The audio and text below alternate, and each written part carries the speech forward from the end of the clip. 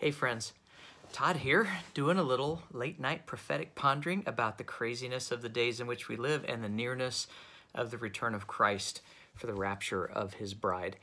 And it is soon. And how is everybody doing? It's been a very interesting week, very challenging week, I know for a lot of us. And yet another mega super high watch time day has come and gone, and we're still here. And I hope that in that I tried to kind of give a warning before we before that day hit, that don't put all your eggs in this basket, because one thing that we've learned is that things don't always unfold the way it seems like they will. And I'm going to touch a little bit more on that here in just a bit. I've got a few things to share with you. One thing that's just really kind of personal and on my heart, and I'm going to try to do it in a way that is not about me, but it kind of is about me. So you're just going to have to, I ask that you bear with me, I guess. I want to do it in a way that is kind and loving, but also encouraging, and hopefully shines a little more of a light onto where my heart is and some of the stuff that I say. But before I get too deep in, I've got another thing that I just stumbled on tonight as I was putting everything else together, and I was like, wow, pretty interesting. So before we get rolling, though, I do want to give the gospel. The gospel is the primary reason why I sit in front of my phone day or night, whenever it is I record, because my hope is that someone that doesn't know Jesus stumbles on a video and is curious enough to click on it and sit with it long enough to hear the good news. The good news is that the broken relationship that you and I are born into does not have to be the end of our story. God went to extraordinary lengths to make sure that it wasn't. You and I are born into a condition called sin, and the Bible tells us that sin separates us from a holy God, the God who created you, who loves you, and loved you so much that they did not want your life to end apart from them, and they wanted God wanted an eternity with you. And so, as I said, he went to extraordinary lengths to the point of becoming a man, becoming God in the flesh, in the person of Jesus Christ. And he went to a cross and died a death that was meant for sinners, even though the life that he lived was perfect. He fulfilled the righteous requirement of God so that he could be the atoning sacrifice for the sin of not just you, not just me, but all of us. And not just the sin of your past, not just the sin of today, but your sin of tomorrow and every day after. All sin is covered by the blood of Jesus Christ that he shed upon that cross, and that is good news. The Bible confirms this by giving the gospel in 1 Corinthians chapter 15. In verse 2 it says, "This is the gospel by which you are saved, that Christ died for your sins according to Scripture and was buried and raised to life on the third day according to Scripture." And it is a gift of God. The Bible is abundantly clear about that as well, that you and I cannot be good enough. We cannot do enough good works, enough charitable deeds, be kind enough or good enough to merit the salvation that Jesus offers. We can't undo sin. We can't be good enough. It's an impossible task. And unfortunately, the penalty for that sin is, as I mentioned, it's separation from God for eternity. And so how do we fix that? We do so by entering into a relationship with Christ, by placing our faith and belief in him as our Savior.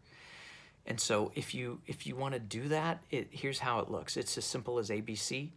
The A being that you admit that you're a sinner. And the Bible is really clear about this. Romans 3:23 says, "For all have sinned and fall short of the glory of God." That shows you that sin, that's what sin is, and that's the position of all of us. It's falling short of the glory of God, his glorious standard, and it's falling short of that. And all have done it. All means everybody. And then Romans 6:23 says the wages of sin is death. So the wages are what you earn by what you do, right? You work and you earn a wage. Our sin, what we earn for that is death. But that verse goes on to say, but the gift of God is eternal life through Jesus Christ our Lord. And so it's a gift, and it's through Jesus. Those are two crucial aspects of that verse. It's a gift. You have to just receive it.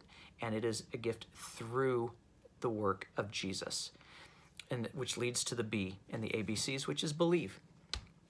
You believe that Jesus was who he said he was. He claimed to be the Messiah. He claimed to be the one who has the authority to forgive sins. And you believe that. Jesus made it really, really clear. In John 14, verse 6, he says this, I am the way, the truth, and the life, and no one comes to the Father but through me. So Jesus didn't say, it doesn't matter what you believe, as long as you believe sincerely. Jesus made it clear, if you believe anything but him, no matter how sincere, you're believing the wrong thing, and you don't get back to God that way. And then if you believe that about Jesus, then the C is just to confess it and to say it out loud. Say out loud what you believe about Jesus. It's repentance. Jesus preached repentance. The apostles preached repentance. Repentance is, the word repent just means to change your mind. It's a Greek word, metanoia, and it just means to change your mind. So you change your mind about sin, and you recognize it for what it is, and you recognize you're a sinner. And then you change your mind about who Jesus is, and that he's not just, a good teacher who got, wrongly executed. He was the Son of God who hung on the cross as payment for your sins and mine. And then you confess that out loud. The Bible says that you are saved. Romans 10, 9 through 10 says, if you confess with your mouth that Jesus is Lord and believe in your heart that God raised him from the dead, you will be saved. So, all that said, I invite you, if you don't know Jesus, to do that, to confess that, to pray that, and to receive that free gift, because I truly do believe that time remains short.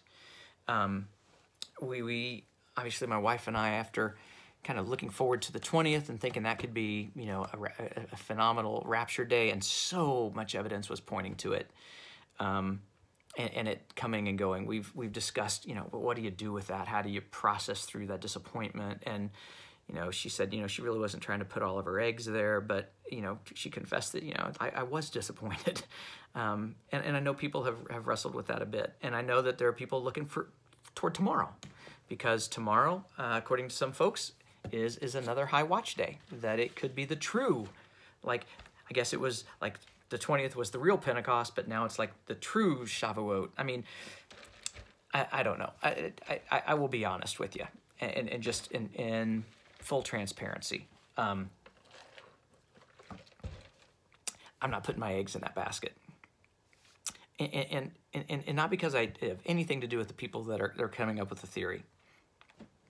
Number one, and really the most important thing for me, I think, I believe that if the rapture will fulfill a feast day, which many do, I believe I always say it's, for me, I'm like eminence with an asterisk, okay? Which means I believe that God is God, and God can do what God is going to do and what God wants to do. And he don't have to run it by me first. He don't have to check with me to make sure it makes sense with me. He's God, and he's going to do what he's going to do. And so that said, I do believe that we can use our minds, our critical thinking, our seeing prophetically. We can use those things to try to discern. And clearly Scripture points out that we should. We are to watch for that. And so I think as you watch, you will come across days and things like that. And when you come across days that align with feast days that tend to make sense, that merits watching. However, where I kind of got derailed there for a minute. Where I was really going with this is this. I think if the rapture is going to fulfill a feast day, it's not going to fill it cryptically. I could be wrong, but I don't think it's going to be like a feast day that like a handful of people are on board of recognizing it as a feast day. I think it's going to fulfill a feast day that is at least fairly widely recognized, if not recognized most certainly by the Jews. And maybe it's not. Here's the thing. Maybe it's not, because maybe God doesn't want them to know. you know, which is kind of lead me to where I want to go,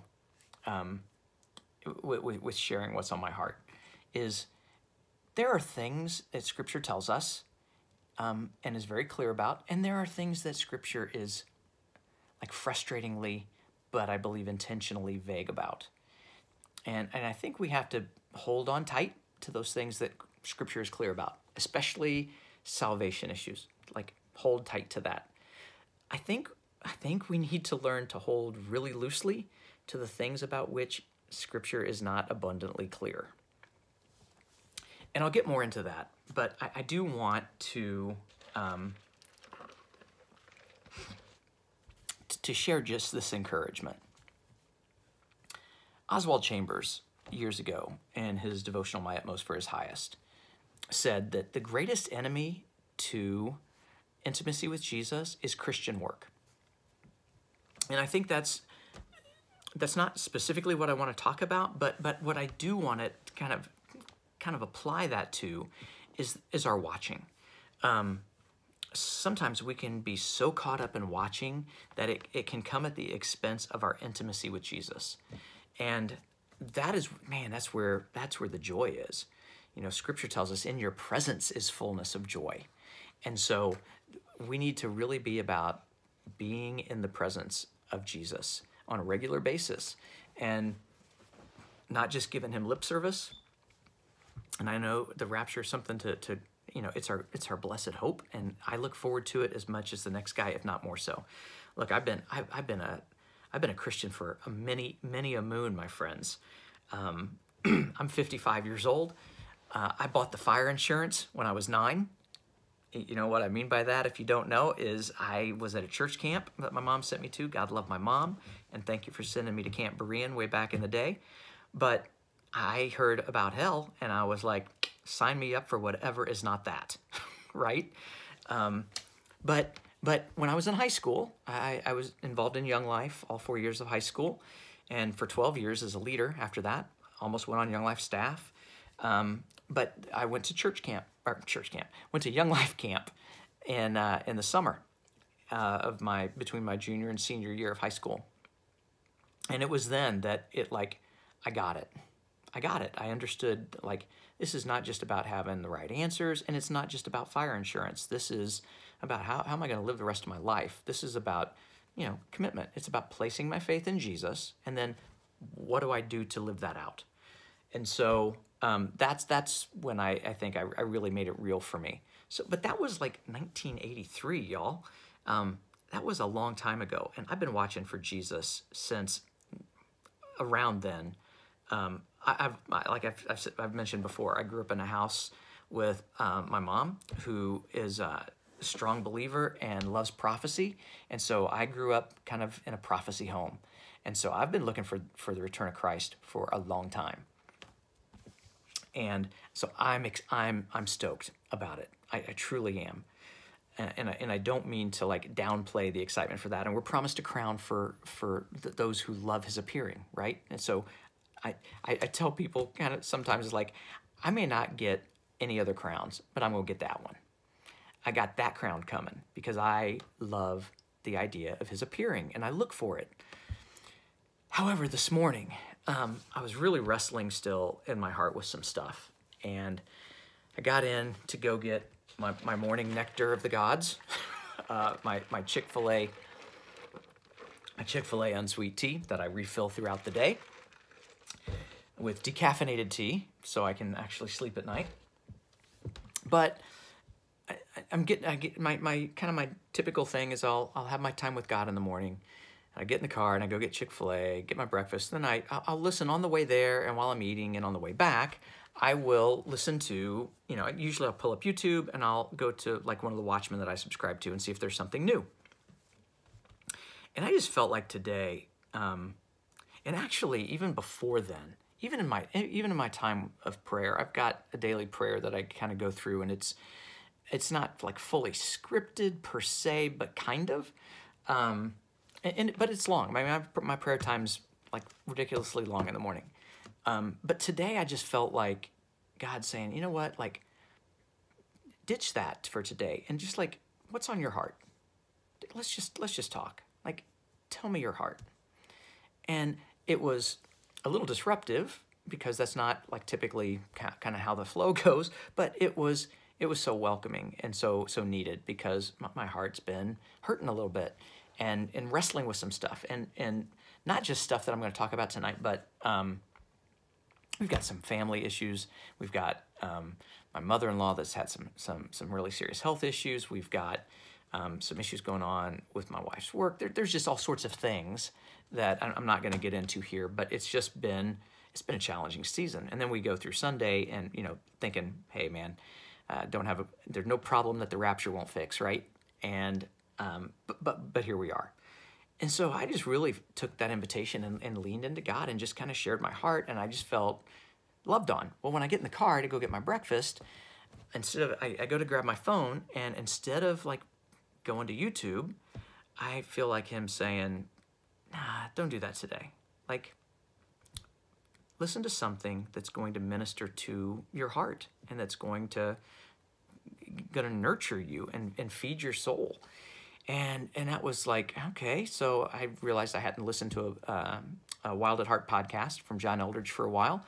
And I pulled up their app and listened to one of those on my way. And it was so much what I needed. It just drew me back into it, like it was a reminder of what my intimacy with Jesus should look like, and that Jesus cares about my heart, the condition of my heart. And all of that this morning was just like a great affirmation of that. I say all of that to say this. Like, I'm not saying don't watch for Jesus, but I'm saying, like, what's going to feed your heart right now? What's good for your heart? What's going to feed and replenish your soul during these days? And seek that. Seek something, seek that and seek intimacy with Jesus. Not just watching for him, but like really press in and ask questions and be quiet and still and listen for answers. I believe Jesus don't just speak to special people. I believe Jesus speaks to those who take the time to ask and to listen, and not every time. I hear from the Lord, but not every day. And sometimes I ask, what do you have for me today, Lord? And it's crickets. So, but in your presence is fullness of joy, and I think we need our joy replenished. And I say that not just because of disappointment from a high watch day that's come and gone. I say that not just because of spiritual warfare, but there is massive spiritual warfare, but because we just live in, I believe we live in the end times. And the end times are brutal, man. They truly are. They're rough in a lot of ways, and they wear on your soul. And so that's probably enough of a springboard to get into what I really wanted to, one of the things I really want to share with you. And I've got, like I said, I've got another thing that kind of I stumbled on tonight that I thought is pretty interesting and at least worth sharing, because it just shows kind of how sometimes the Lord leads me and where my mind thinks and what I hold as possibilities. And I think really ultimately as we watch, that's what we kind of have to do. We have to hold things as possibilities, unless Scripture's really clear on them. But in watching, there's only a few things that the Scripture is really clear about. Like in terms of timing, we can try to discern, and we are encouraged to like know the signs of the times. And Jesus gave us specific signs to look for. But some things I don't know that they're interesting as we're watching and we start uncovering things and make connections and connect dots, and we want to build a case for something. And sometimes we come up like day counts, for example. I'm as fascinated by them as anybody else, but you can put all these things together, but when they don't lead to what you think they're going to lead to, they can leave you disappointed, and you're like, there was so much evidence. And it's just, I think it's just, this is an exercise of faith, friends. We know that he's coming. He promised us he was coming. And so every day, as I've talked about before in previous videos, every day that our deliverance is delayed, another soul can come to Christ. And we need to be about the lost, folks. And that, honestly, that is where my heart is. That is where my heart is. And I want you to know that. Because it's going to help make sense of where I go now. So a couple days ago, I'm down in my basement having my time with God, and my phone rings. And I grab my phone, and it's a friend of mine that lives out of state now, but was my best friend through much of high school, all of college, and my young adult years, the best man at my wedding. And he's telling me about a situation that he's got with someone. And I'm not going to give details, but it was, as he described the situation that he was going through, it became very clear to me that, dude, this is spiritual warfare. Like, it's super clear, not just by like how it's coming and the means by which it's coming, but like what it's producing in you. You'll know it by its fruit. And it was. And so he was actually calling just to ask me to pray with him about this. And so I'm like, let's go. So we prayed about it. I told him that I would pray about it throughout the day when the Lord brought it to my mind, and I did. But an hour later, I'm at Chick-fil-A, and I'm taking the time. I've got like, I'll take a few minutes while I'm sitting here, and I'll flip through the comments section on some of my videos and try to engage. And I really want to engage more than I have the time to. And I know that so many of you have said that, you understand that I have a life and I've got other commitments and things. And so I appreciate that. But I really do enjoy engaging with people, and everyone, like by and large, has been really nice. There's been the occasional person that's like, way off and like, goes off and attacks, either the pre-trib rapture or, once saved, always saved. And any kind of thing that you can tell when Satan hates something because he comes after it. And so I believe Satan hates the pre-trib rapture just about as much as anything other than salvation, because he wants people to have to experience what he and his followers are going to have to experience, because he knows what's coming. And so, and he wants people to believe that they're going to have to go through that too, because talk about a joy stealer. Good night. Scripture says, it's like encourage one another with these words. And I've heard so many people say it before and point out, like, very appropriately, if we got to go through 7 years of hell on earth, how can you encourage one another with those words? You can't.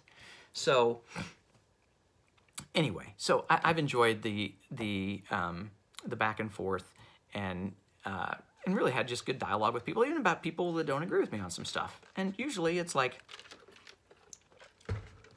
hey, you don't agree that? I don't. That's okay. I see things differently, but it's not a salvation issue. So let's just agree to disagree, and we're cool.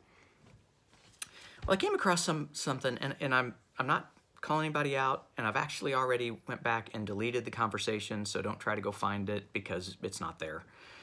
But someone was taking an issue with something that I had said a couple of times in my videos when I'm trying to kind of think through what might people that are left behind be told has happened. And I've said, like, maybe it's going to look like everyone just vanished, or maybe it just has the appearance that everyone has just suddenly died. But whatever the case may be, however that unfolds, we don't know in advance how exactly that's going to unfold in terms of what they try to convince you of. You need Jesus. And their point was that's not at all how it's going to happen, that it's going to be a disappearance. And I was like, okay, that's fine. And I know there's scriptural evidence for that. But I went on to explain that what we are not told in Scripture is how certain things play out. So I want to get into the Great Deception. And actually, it's called the Great Deception, like really colloquially, but Great Deception is not what is used in the Bible. The word that's used in the Bible is strong delusion. And so, but before I do that, I want to say, and I kind of have to provide a tiny bit of backstory about why I think that that's a possibility. 2 reasons why I consider it a possibility that they might try to convince people that everyone's died. Number 1, a movie. years ago, about a year ago, I guess, I watched a movie with my family called The Remaining. And it was, I believe it's by Affirm Films, who did like War Room and Fireproof, great Christian movies. And they handled the rapture in a totally different way. And I know it was like, it's creative license, but nobody takes offense when we take a creative license that we leave a pile of clothes behind. And like, that's not, show me chapter and verse for that, because it's assumed, but it's not clear. So their premise was that the rapture, like, you no longer need the flesh and blood body, and so it just drops as if dead, and with a hollow kind of look in the eyes. And it was creepy. And the whole thing's played kind of as a horror movie, kind of a Christian horror movie about the rapture, because let me tell you, friends, if you don't know Jesus, I promise you, it's going to be a full-on horror movie like you've never seen once the church is removed. But it just, for all of us, I think it was like, I'd never thought of that. Really interesting premise. Well, so then fast forward like a little bit of time, and we get to 2020, and we're in lockdowns, and we've got a medical pestilence raging throughout the world. And now there's been, and I'm trying to kind of phrase things in a way that will keep my video online without it being taken down by the algorithms. But there is a massive undertaking, like massive propaganda-ridden undertaking to get everyone to do this, to receive something. And you know what I'm talking about. And it occurred to me, it's like, if there's a way that the people that are behind that can convince everyone that everyone has died from the next version of this medical pestilence, and you need to come in and roll your sleeve up for the next round, they would salivate at that opportunity. So now the common thought behind how that's all going to go down in terms of what is going to be the excuse is that it's aliens. And look, I believe that's the most likely scenario as well. I think with the amount of disclosure that has happened over the past, especially over the past, like starting a couple of years ago, but especially over the last year, with at last report, tomorrow, the public release of the Pentagon's disclosure on what they know about the UFO phenomenon is supposed to be released. So I think there's so much evidence that points to, like, yeah, that may be how it's going to go down. But we're not told. And this person was like super convinced that, nope, it's going to be the alien thing. That's so clear. And I'm like, okay, where's chapter and verse for that? Is what I wanted to say. I didn't, but it's like, it's not in there. Yeah, we discern that, and we can like put two and two together and see that, yeah, that may be how it goes. But let me ask you something. Since September 23rd, 2017, how many times have we put two and two together and made the most sense of things and built a strong case for the rapture happening, only to see that it didn't happen the way we thought it would, right? It doesn't always happen that way. So this wasn't just, if it was just like, hey, that's not going to happen that way, and I'm like, well, here's why I think it could, and I kind of gave a little bit of background, and like, and my concern is for my friends. I have great friends that are outside of a relationship with Christ that, I mean, short of a miraculous move of God, they're going to go through the tribulation. I have no idea what those that are left behind are going to tell them. No clue. Could it be the alien thing? Yeah, probably. But what if it's not? The great deception, we hear great deception, and we tend to think of it in terms of the lie that is told. What Scripture tells us happens is not great deception, strong delusion. And I want you to pay close attention to this. I want to look at this verse, and I want to break this down for you. 2 Thessalonians chapter 2. We're going to start in verse 9. The coming of the lawless one, which is the Antichrist, will be in accordance with how Satan works. And Paul has just went through and explained that, like, this isn't going to happen until the restrainer is taken out of the way. And we know that the church, the Holy Spirit-filled church, is the one restraining this now. We're taken out of the way. Again, the coming of the lawless one will be in accordance with how Satan works. He will use all sorts of displays of power through signs and wonders that serve the lie.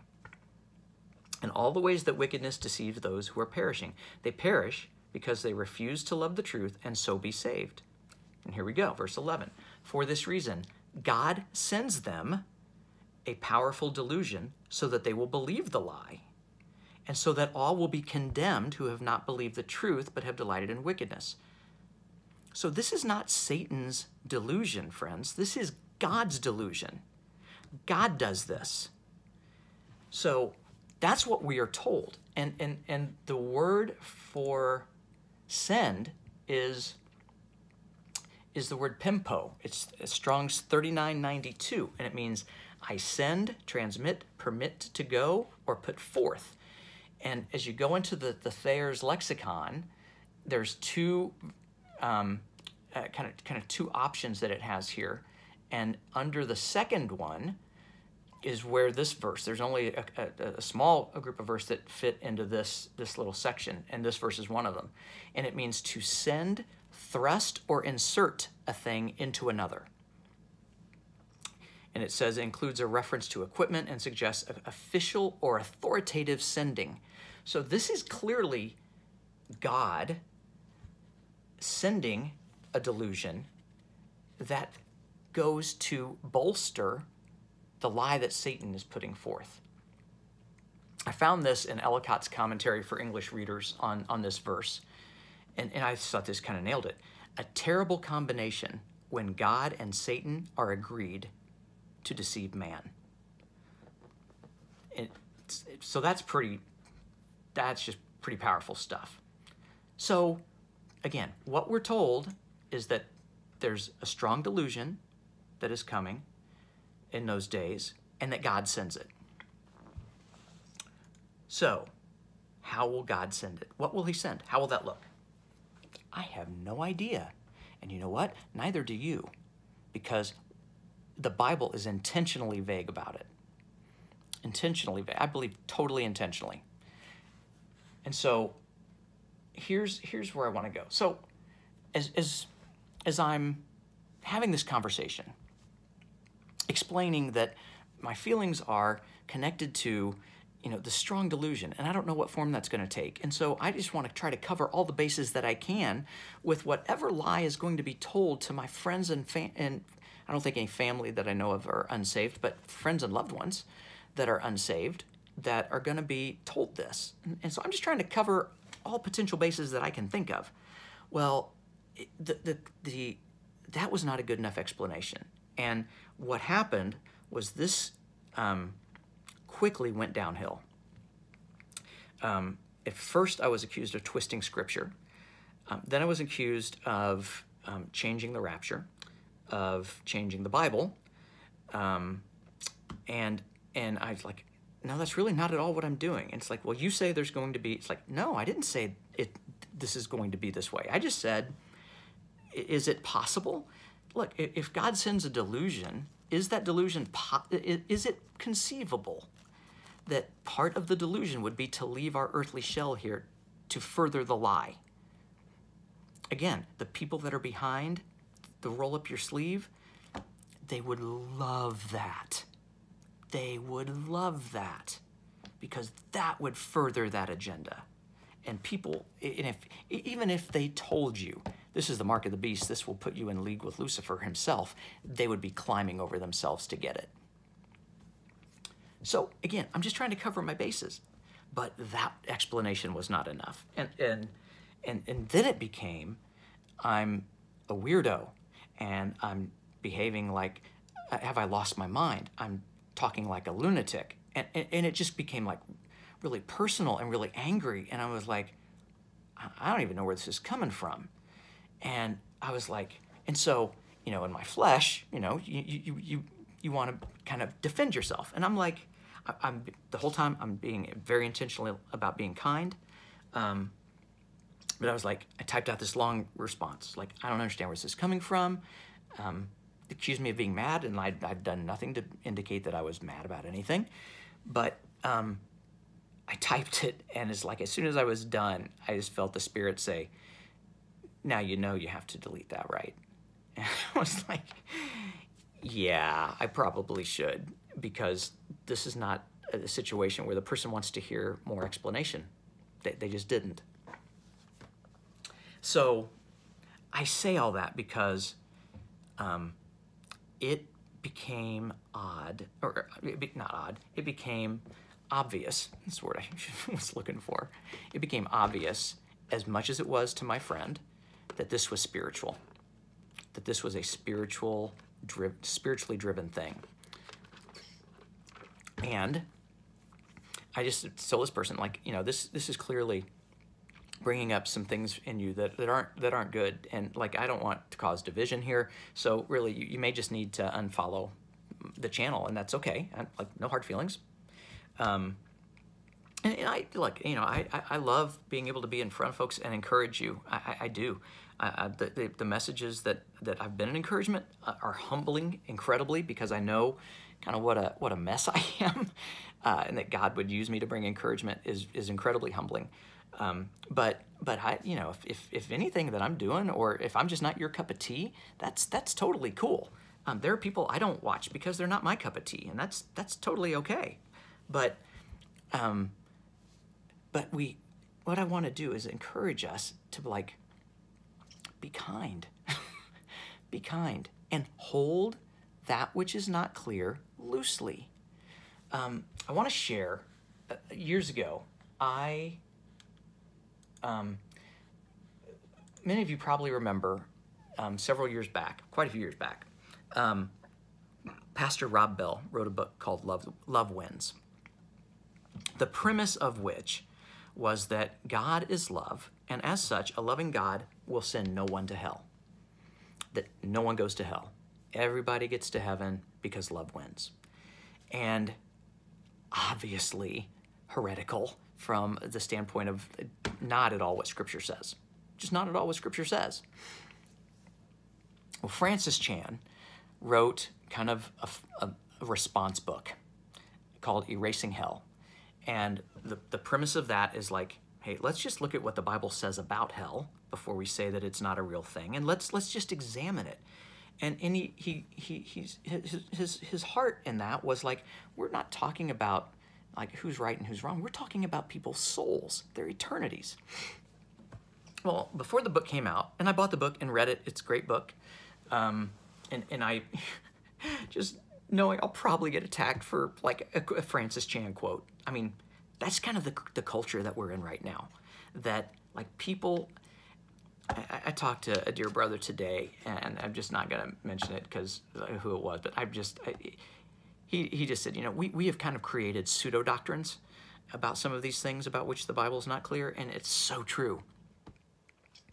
Francis Chan put out a promotional video for this book, and in this video, he says this, and I think this is just really gets to the heart of where I'm at with this.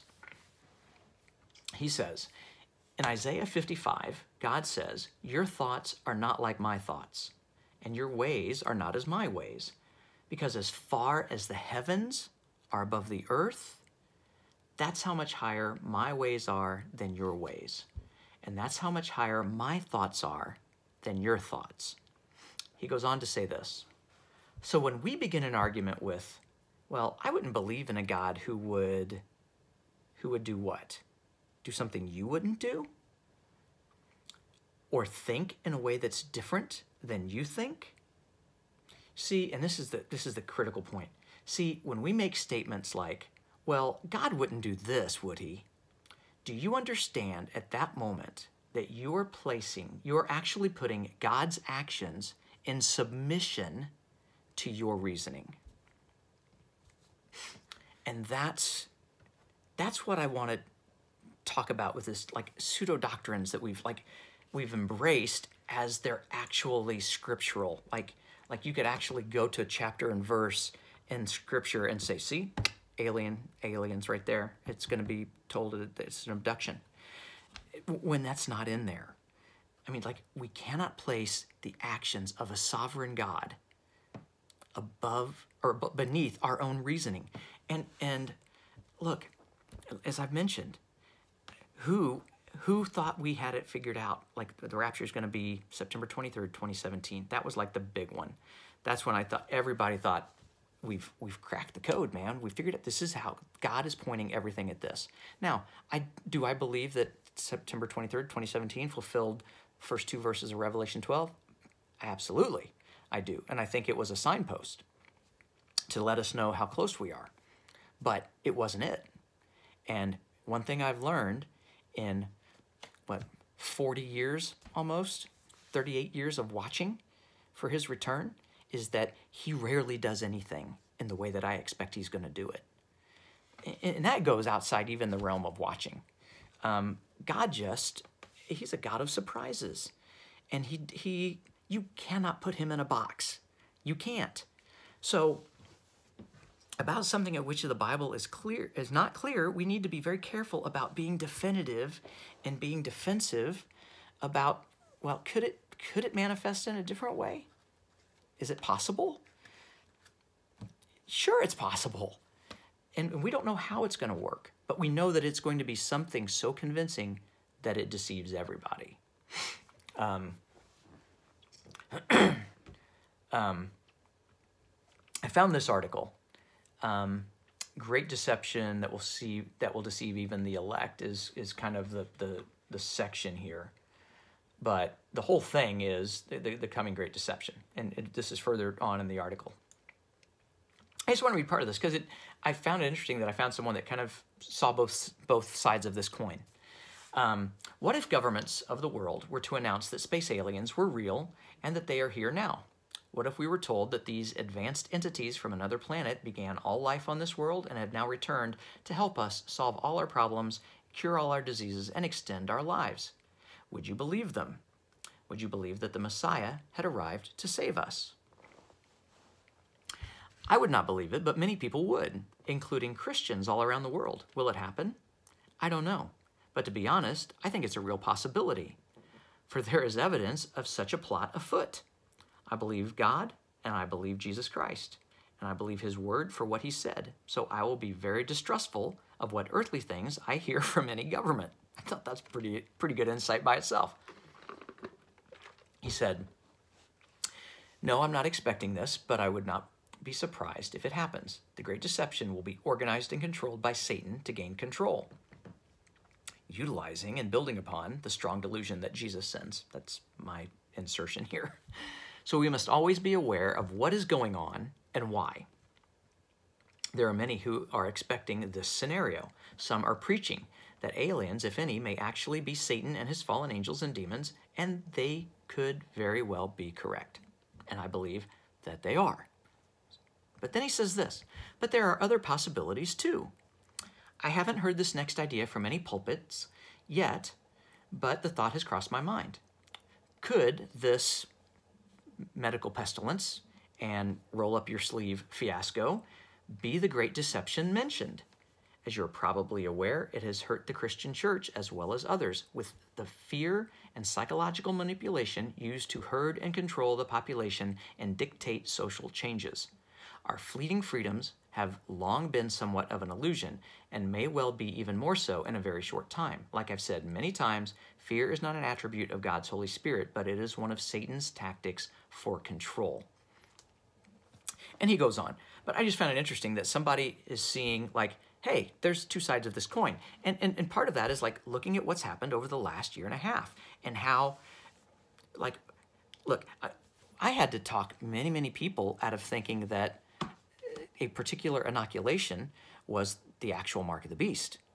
And you can prove it scripturally untrue because of scriptural criteria for the mark of the beast, but people still believe that. And all I can say is that scripture just doesn't support it. There are criteria laid out for it, and there's no beast. It is tied to allegiance to a person who is not here yet. So is it framework? Is it groundwork? Is it conditioning? Yeah, for real. Absolutely it is. So, again, I just wanted to say, like, I don't know if this person that I had this deal with, I don't know if that was a, you know, if that was like, they're not going to follow me anymore. I offered that and I wouldn't be offended. But, you know, man, if not, I put an olive branch out there. I mean, I'm not wanting to be divisive in any way, but my heart is for my friends who are going to be here and are going to be not only told a lie, but sent a delusion so powerful and strong that it supports the lie and it makes it the thing that is like almost indisputable. That's my heart. That's where I'm at in this. And so, that said, I've since then, I've looked in comment section of my own videos. I've looked in comments on other people. I've touched base with other people. And I can just say this. To my unbelieving friends, I'm sorry, because Christians do not always come across as the most loving people. And don't think it's just with you. We can come across really nasty about things that we don't agree with. And I've heard from friends that are like people coming out of the woodwork to attack them over things that aren't even salvation related. And and one person said, you know, it's like they believe that at this point Satan knows he cannot stop the rapture, so his motive right now is to divide and to get us hating each other and to get us, you know, fighting with each other. And if that's the case, bravo, because it's working. I see so much division in the body of Christ. I just, it's heartbreaking. It really is. So I just want to put this out there. Number one, just to share my heart, to kind of know where I'm coming from when I've said some of the things that I've said. But also just to encourage us, man, if these really truly are the last of the last of the last days, man, let's be found loving each other and bearing with one another. I mean, crap, man, we're told to love our enemies, and we can't even love our brothers and sisters well. And yeah, people, sometimes they go off on a tangent in a direction that you don't agree with. Love them. Love them. Man, what would it be like if the church loved each other like the way that we're called to love our enemies? We're called to love our enemies. That, you know, I heard something a long time ago that I thought, man, if we did this, it would just work. Love them till they ask us why. And I thought, that's missions right there. That's the Great Commission.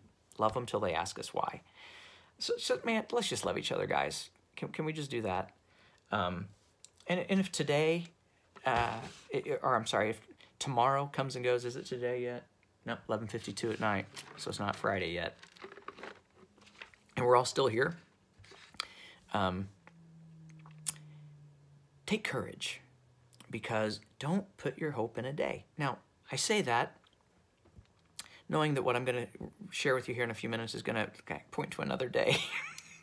So, Captain Irony here. But like, and again, I would tell you that whatever I or anybody says, if you're watching, you are inevitably going to be drawn to certain days. It's just going to happen. But don't put all your hopes there. Don't put all your hopes there. Because again, God doesn't always do it in a way that makes sense to us. But I will tell you this. I believe Jesus gave us signs to look for, and that's really clear. And those signs continue to manifest. They show absolutely zero sign of slowing down. And so I look at those. Those are the markers. Those are the things. The other things, they're interesting and cool if they pan out. And tomorrow's not a super high watch day for me, like I said. And man, if we rapture tomorrow, I will be climbing over everybody else to find the people who nailed this down and give them a hug and say, dude, you nailed it. But I just have, maybe I'm just too fresh off of the 20th. But I would love to go tomorrow on Friday, but I'm just I'm suspecting that we won't. And I don't say that so I can be right. Lord knows that's not my heart. But I will share with you, I think whether it's tomorrow, whether it's within the next couple of week range that they've talked about, I am not putting my hope on a date. I'm going to continue to watch for the signs, and I'm going to continue to watch as Jesus has commanded us to watch. And everything, not only that I see happening in the world, but everything that's happening spiritually, personally with me, I see these ramped up spiritual attacks on brothers and sisters. I see it. I see it as another sign. I think Satan knows his time is short. I agree with my friend Bree, who said that, hey, you know, Satan, he knows he can't stop the rapture at this point. And so he's out to divide. And I agree. And I think it's just a sign of we're close. I will share just a couple of things. Actually, just one thing. You know, I was going to get into something a little deeper, but I've already went on long enough. I just want to share, this is just a snippet of kind of some of the things that I get personally that remind me, okay, we're still in the season. Like, the day's passed, but it's not about the day, it's about the season. Like, you're in the season. So the other day, I'm spending my time with God, and before I get into my prayer time, I'm like, Lord, you know, what do you want me to do today? Are we reading today? Are we going to pray? We're going to listen to a worship song? What are we doing? And I just felt like, okay, I'm supposed to pray, or I'm supposed to read, rather. And so I pick up the Bible, and I get that little nudge that, like, you know what, you've had Obadiah pop in your head a couple of times in the last few days. Why don't you turn to Obadiah? And I was like, okay. So I get the Bible and start flipping, and it's like Obadiah 15. And it's not always that I get pointed to a specific verse, but I got drilled down to that. And I opened it up, and I already had it underlined in my Bible from reading it, I guess, years ago or whenever it was last time I was there. Obadiah 15 says this: "The day of the Lord is near for all nations." Then it goes on to say, "As you have done, it will be done to you. Your deeds will return upon your own head." But the part I had underlined, obviously, is the day of the Lord is near for all nations. So that's what I got led to. And that in itself is kind of like just reaffirming to me that, like, okay, Lord, I get it. We're still in the season. It's still close. And as I'm getting ready to close the Bible, he says, "What page is that on?" And I look up, and it's like 1355. And I feel that familiar thing. He's like, "Look that up."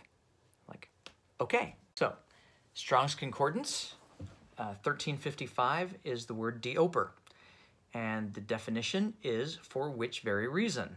Usage is "wherefore" emphatically, or "for which very reason." But what I found really interesting is down in,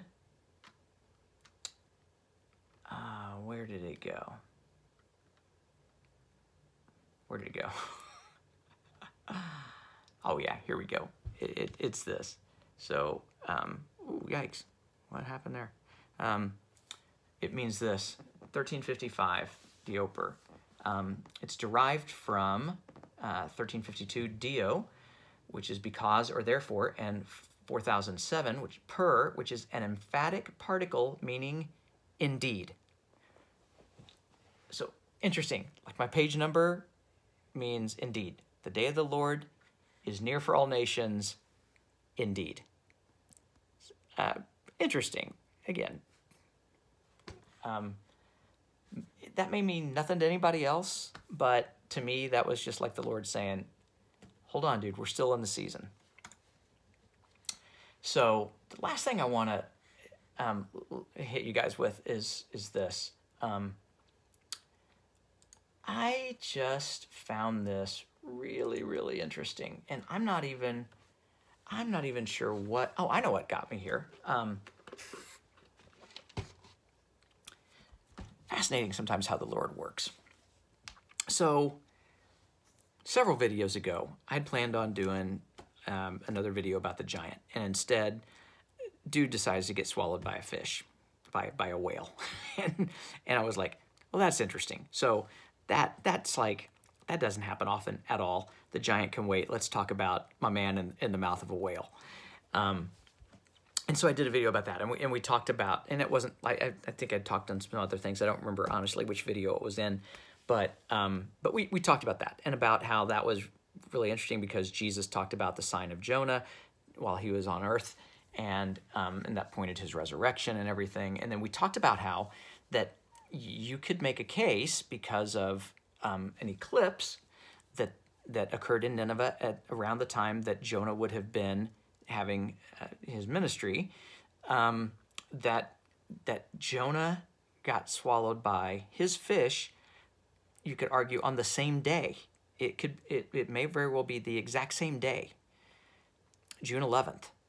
And fascinating insight, I thought. And I was like, well, I mean, from the Lord. I mean, like, how? Okay, so if that's the case, is the Lord trying to get our attention with that? So again, I felt like it was worthy to spend some time on in that video.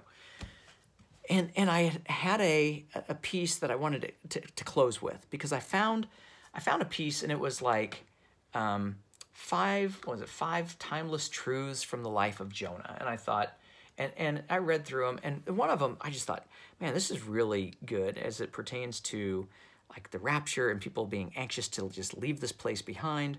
I'm gonna read that at the end. Well, the video closed out, and I'm like, oh crap, forgot to read that. Like, well, I'll leave it up for the next time. Well, next video rolls around, and I forget to mention it again. And I'm like, okay. By the time the next one came around, I think was the last one I did, I was like, you know what? I'm just not gonna, now it doesn't even feel relevant, so I'll just not worry about it. So coming up on this video, and I was like, you know, we're just past the high watch day. It feels relevant again. We're past the high watch day. Everybody's ready to go to heaven. We're still here. So it felt relevant. So I dug it up, and I started thinking about Jonah. And I was like, okay, well, let me look at the story again. So I started reading the story of Jonah again, and I looked at it. And I'm just going to read this. The word of the Lord came to Jonah a second time. This is after he's spit up, vomited onto dry land. And it says, go to the great city of Nineveh and proclaim to it the message I give you. Jonah obeyed the word of the Lord and went to Nineveh. Now Nineveh was a very large city. It took 3 days to go through it. Jonah began by going a day's journey into the city, proclaiming, 40 more days and Nineveh will be overthrown. The Ninevites believed God. It doesn't say they believed Jonah. It says they believed God. A fast was proclaimed, and all of them, from the greatest to the least, put on sackcloth. When Jonah's warning reached the king, he rose from his throne. So it goes on and talks about how they went into this season of repentance, and God had given them this 40 days from the time of the proclamation of Jonah, from the time that Jonah shows up on land and goes into the city and proclaims 40 more days and Nineveh will be overthrown. There's a period of 40 days that God's given them to get their crap together, or judgment is coming hard. And it says, even the king says, the decree of the king says, you know, who knows? God may yet relent and with compassion turn from his fierce anger so that we will not perish. In verse 10, when God saw what they did and how they turned from their evil ways, he relented and did not bring on them the destruction he had threatened. And we know from the next chapter, you know, Jonah goes and camps out on a hill and gets his popcorn and Coke and is ready for the show. But the show doesn't come because in that 40-day period, they repented and God turned. And I found this in a commentary. This is Matthew Henry's concise commentary on Jonah 3, 1 through 4. This little snippet says, 40 days is a long time for a righteous God to delay judgments. Yet it is but a little time for an unrighteous people to repent and reform in. I thought that was a really interesting insight. And he goes on to encourage you. It's like, you don't know that you got 40 days left, so let's get about the business of turning to God. And something came to mind that I found really interesting, and it was, and I touched on this before, and it was Jesus giving a sign to the Pharisees. The Pharisees were always demanding signs of Jesus. And in Matthew 12, Jesus answers them pretty directly. It says in verse 38, "And some of the Pharisees and teachers of the law said to him, 'Teacher, we want to see a sign from you.' He answered, 'A wicked and adulterous generation asks for a sign, but none will be given it except the sign of the prophet Jonah. For as Jonah was 3 days and 3 nights in the belly of a huge fish, so the Son of Man will be 3 days and 3 nights in the heart of the earth. The men of Nineveh will stand up at the judgment with this generation and condemn it, for they repented at the preaching of Jonah, and now something greater than Jonah is here. The queen of the south will rise at the judgment with this generation and condemn it, for she came from the ends of the earth to listen to Solomon's wisdom, and now something greater than Solomon is here." So Jesus is essentially using the sign of Jonah to prophesy of his resurrection and saying that that's all the sign you're getting, kids. And I'd mentioned that last time. But I started recalling some things that were interesting about this guy's story. And this idea of 40 days. And so I dug in a little deeper. And so I went back to look up the sign of Jonah. And I found it's recorded in other books as well. It's in Luke and Mark. I don't believe it's in John. But I found that it's actually, the sign of Jonah appears twice in the book of Matthew. And I don't know that I knew that. And I found it really interesting. Now, track with me because this is still kind of fresh and I'm still working my way through it. I talked to my youngest daughter before she turned in and kind of shared with her kind of what this was. And I always ask, and I've asked y'all before, it's like, maybe this is just interesting to me, but I think this is really interesting. But again, the first time, Matthew 12, 38 through 42. But the demand for a sign and the sign of Jonah appears again in Matthew 16, 4 chapters later. And Jesus says this in verse 4, "A wicked and adulterous generation looks for a sign, but none will be given it except the sign of Jonah." Jesus then left them and went away. And I was like, that's what I kind of came to first. And I was like, well, wait a minute. I know there was something about being in the earth as like Jonah was in the fish. And so I looked back and it was, a little while later, I was like, oh, wow, that's still in Matthew, but that's earlier. Wait, I had no idea that there were 2 signs. So if there are 2 signs, are these 2 different prophecies perhaps by Jesus? I don't know. I'm not going to claim it, that it is, but I think it's interesting, and I want to just press into this a little bit and just take you along for the discovery that I had here. So I got thinking about that. The first mention of the sign of Jonah is clearly connected to a future event, but it was fulfilled in the near term. It was fulfilled at the resurrection. The second one is a little vague and ambiguous. However, I went back and I looked at like, well, okay, so if then Jesus left and went away, what is this? What's the context of this? So I backed up and looked at the context. And so I went back to the beginning of chapter 16, and it says this: "The Pharisees and Sadducees came to Jesus and tested him by asking him to show them a sign from heaven." Interesting.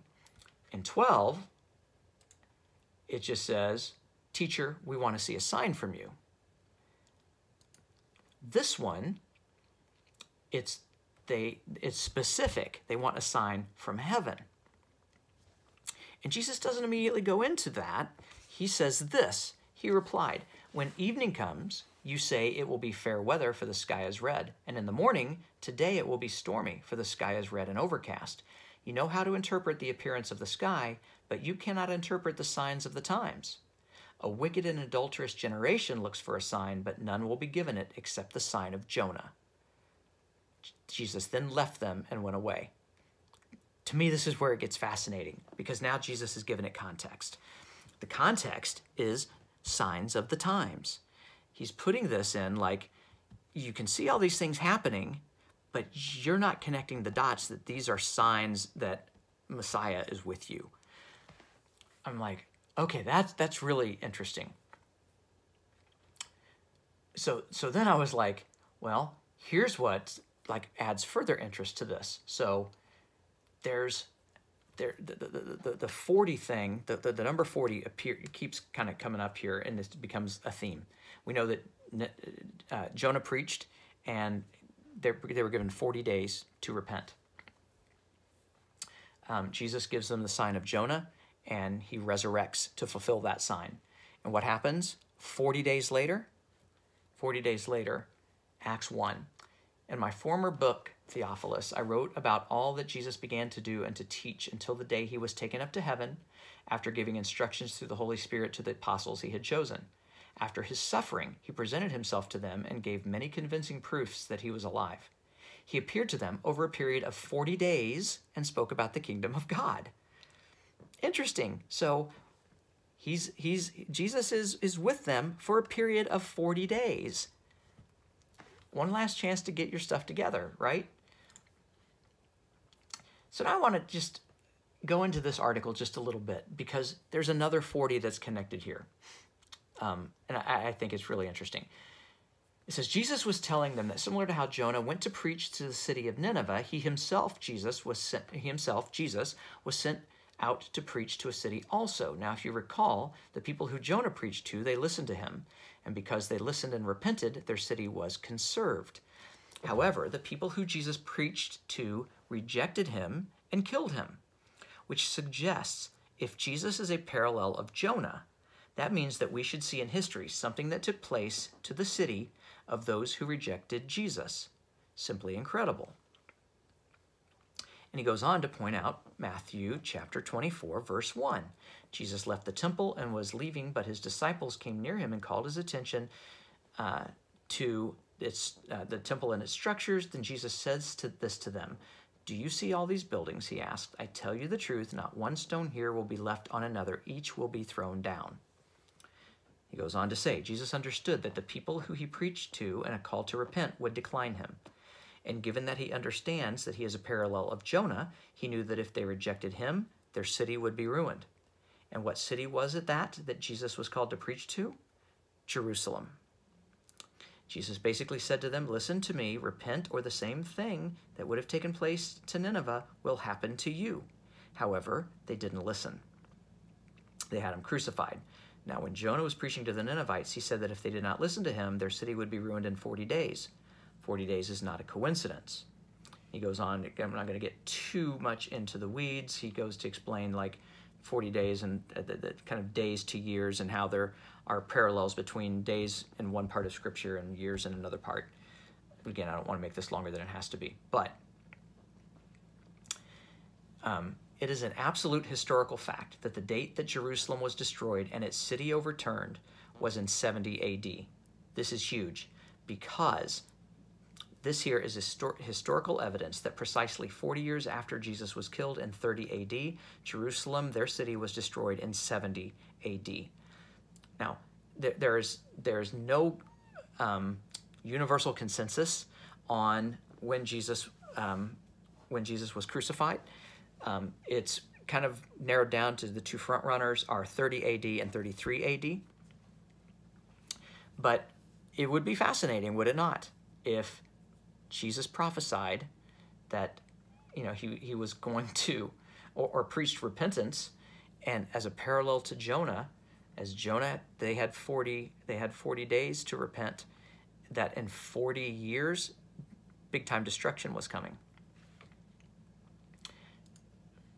It's fascinating, but it doesn't stop there, because the headline from June 12th of 2021, talking about the story that happened the day before, a whale in the USA swallowed a man only to spit him out in 40 seconds.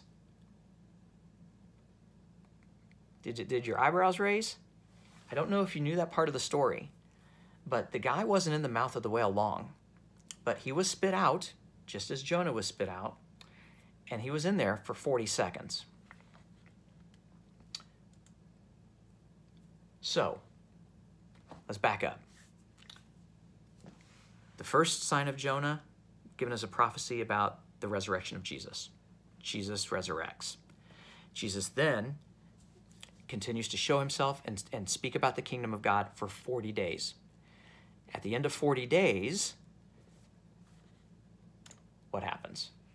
Look at this little interesting note. And again, it may be nothing, but it stuck out to me. The second time that the sign of Jonah is mentioned in Matthew in chapter 16, it says, "A wicked and adulterous generation looks for a sign, but none will be given it except the sign of Jonah." Jesus then left them and went away. What happens 40 days after his resurrection? Again, Acts chapter 1. Jesus is speaking to them. After he said this, he was taken up before their very eyes, and a cloud hid him from their sight. Jesus, just like it says in Matthew 16, Jesus left them and went away. Now, that was in 40 days. What's interesting is that it is when you continue to read, there's a connection to that 40 days being fulfilled. Verse 10 says this, "They were looking intently up into the sky as he was going, when suddenly two men dressed in white stood beside them. 'Men of Galilee,' they said, 'why do you stand here looking into the sky? This same Jesus who has been taken from you into heaven will come back in the same way you have seen him go into heaven.'" So there's a fulfillment of the second sign of Jonah by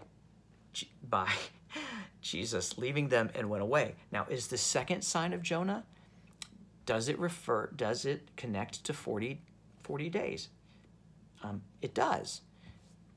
So it just, to me, begs the question.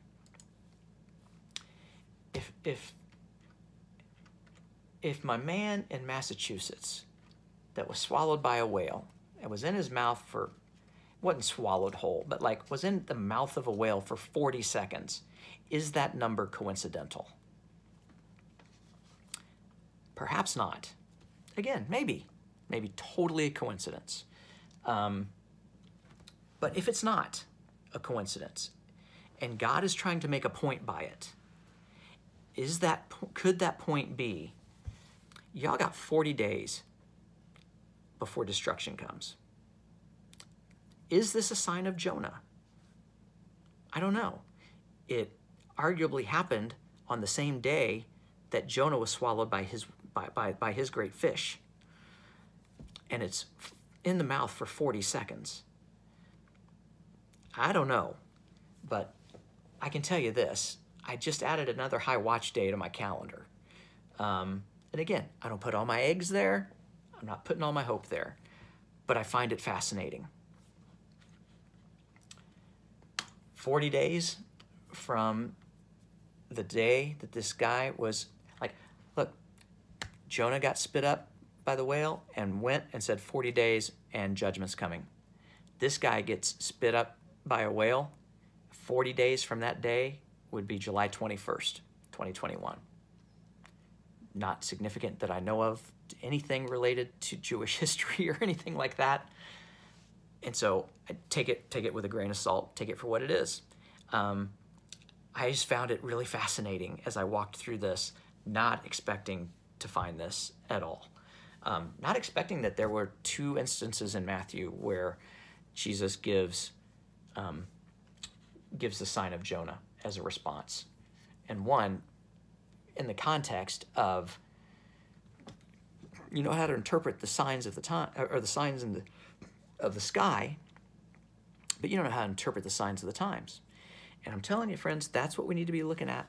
What are the signs? Jesus told us to look for them in Matthew 24. And like, what are the odds, like both of these occurrences in the book of Matthew, where like most people that if they're wanting to look for signs that Jesus said would be signs of his coming, they don't go to Luke, even though Luke, was it 17 or 21? 21, I believe. Luke 21 has the same, essentially some of the same discourse. Matthew 24 like expands and expounds upon it greatly. And there's a whole lot more that is said there. So like in the book of Matthew, we've got these two signs. One clearly prophetic about his resurrection. Is the other prophetic about his leaving them and going away, and then his subsequent return? I don't know. Fascinating days in which we live, though, right? I mean, I don't know. It makes me smile. I think the Lord's speaking, and I just want to, lean in and try to hear what he's saying, share it with y'all if I feel like it's something worth, and maybe it's just, who knows? Maybe it's just another signpost, and that's cool. I don't come away saying Todd's setting a date, because I don't play that. I think, like I said before, as we're watching, dates will be inevitable. They will, and I'll be as happy as the next guy if we go tomorrow. But there's a hint of sadness with that, and I'm going to leave you with what I had planned on leaving with you before, because now it seems really obvious that God postponed me saying this to get me back into Jonah again in a different time. Again, like I said, I just love the way God works. So these are 5 timeless truths from the life of Jonah, and this is coming from, and again, I hope this doesn't come across as being like finger pointing or judgmental, because it's not, because I find myself in this. I know that all of us are like, man, we're ready to go. The world is dark and getting darker, and the more we learn about certain aspects of this world, just the more it is confirmed it's not our home. But it says this, lesson 5. Do you truly want the world to repent, or would you rather see it burn? Those people on the opposite end of the political spectrum, those people that practice a different religion, those people who support values that you abhor, do you truly want to see them repent and turn to Jesus, or would you rather see them judged? Do we want to see the world repent, or would we rather see it burn? That's a heart check moment for each of us, because God calls Jonah on the carpet for his heart. From Jonah 4, 6 through 11. Then the Lord provided a leafy plant and made it grow up over Jonah to give shade for his head and to ease his discomfort. And Jonah was very happy about the plant. But at dawn the next day, God provided a worm which chewed the plant so that it withered. When the sun rose, God provided a scorching east wind, and the sun blazed on Jonah's head so that he grew faint. He wanted to die and said, "It would be better for me to die than to live." But God said to Jonah, "Is it right for you to be angry about the plant?" "It is," he said, "and I'm so angry I wish I were dead." But the Lord said, "You have been concerned about this plant, though you did not tend it or make it grow. It sprang up overnight and died overnight.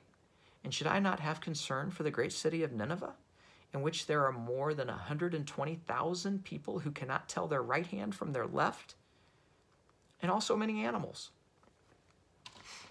Interesting, like, people that don't know their right hand from their left, I'm sorry, but that could just describe the current condition of the world. I mean, you can't watch the news or read through headlines and not come away with that. We've lost our minds. We don't know our right hand from our left. But again, God's concern is for the city of Nineveh. What I will add to this is his concern is so great, he gives it another 40 days before he lowers the hammer. This guy goes on to close it this way. When we show concern about things but not about people, our hearts are not in a good place. God didn't say the plant wasn't important. He said it wasn't right to show concern for the plant, but no concern whatsoever for the people. Think about how hard Jonah's heart had to have become to walk through the streets of Nineveh for 40 days and preach. That's what he did. And I've read this and done some studies. Maybe he preached all 40 days. Maybe he preached just the first day. It's a little unclear. But regardless, that's beside the point. He looked in the eyes of thousands of people. He saw women and men, young and old, and he wanted them all to burn. And he was angry enough to die when they turned to God. As Christians, I pray we never give off the impression of Jonah that we actually want the world to burn, but that we care more about things or buildings, or that we care more about things or buildings or traditions than we do about people.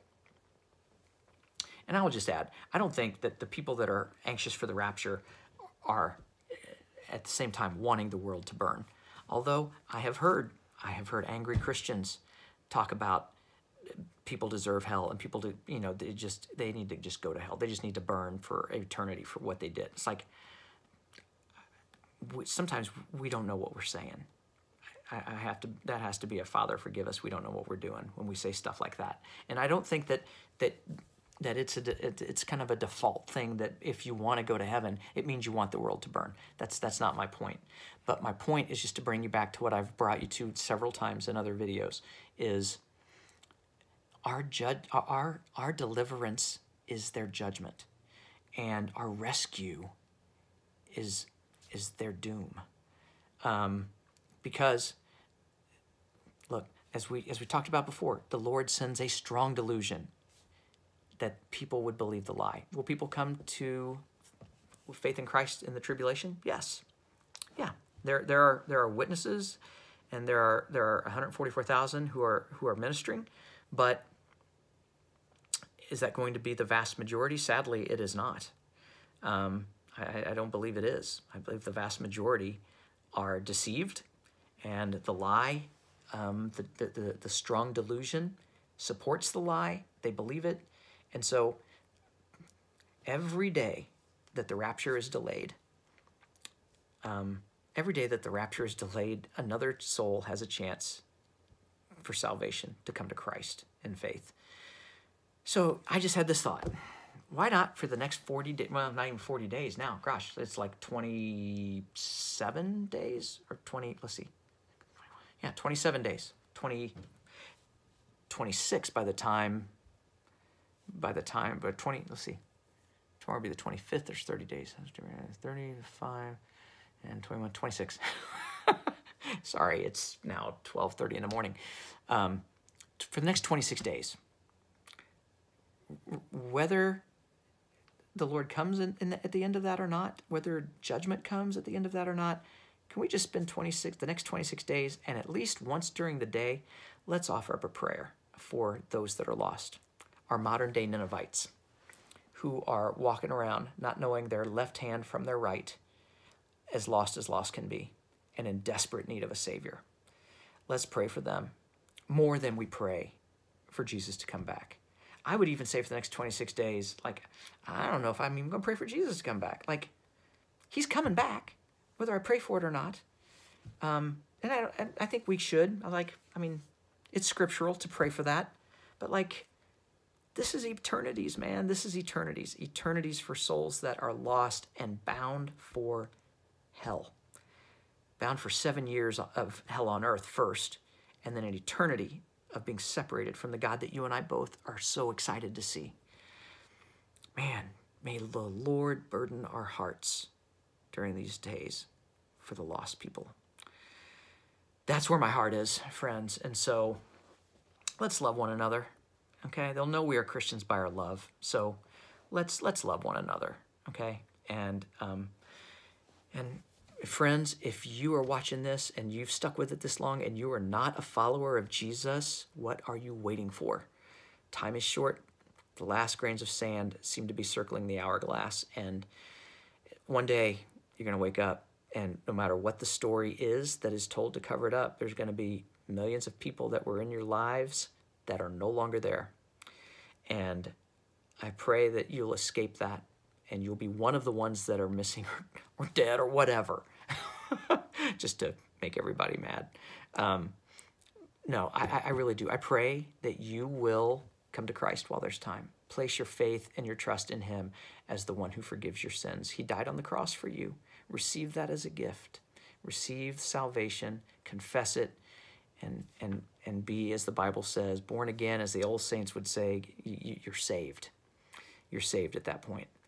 I invite you into that. If you have questions, drop them in the comment section, and I'll do my best to try to locate them. I'm probably not engaging, for obvious reasons, as much in the next few days, just to kind of take a little bit of a break from all that. Brothers and sisters in Christ, I love you. It's a privilege and an honor to share time with you. I look forward to sharing time around the banquet table in heaven with you soon and very soon. Love you guys. Bye-bye.